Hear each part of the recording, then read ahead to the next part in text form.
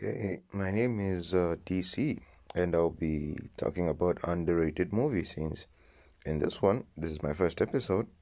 I'm going to be talking about the There Is a Kingdom, There Is a King Aquaman scene in the Justice League, Justice Snyderverse 2021.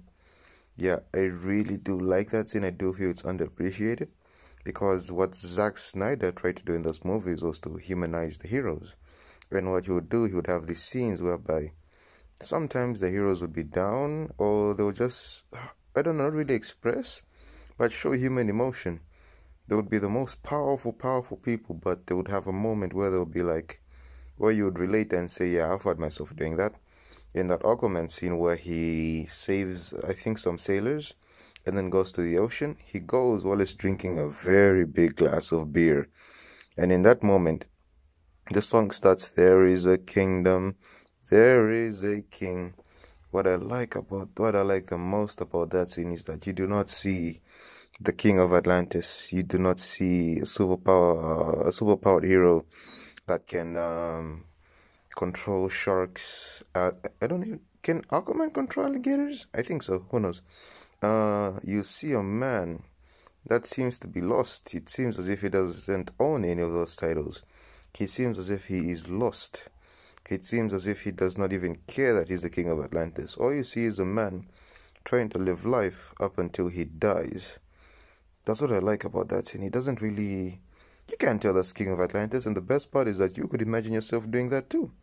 Grabbing a bottle of beer and then just moving while the song plays in your head in the cold and jumping into very cold water.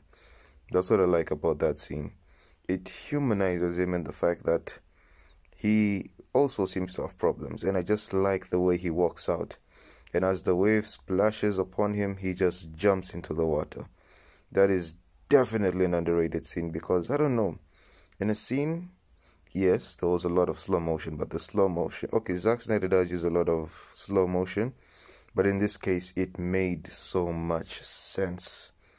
It made so much sense for him to use that slow motion because it conveyed Aquaman's character in a way that he is the powerful man, but he's having a human moment where he just says, what the heck, I don't care anymore.